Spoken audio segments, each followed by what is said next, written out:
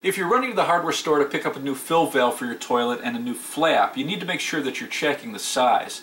What's nice about the fill valves is that hole in the tank is still a standard size, so you don't have to worry about that. But the flush valves have now evolved, so where it used to be a standard 2-inch flap on a flush valve, it's gone to 3 inches, or it can be up to 4 inches. And with some of these styles, rather than a flap, you're going to have some type of canister or a tower, and it's going to have a circular seal on it.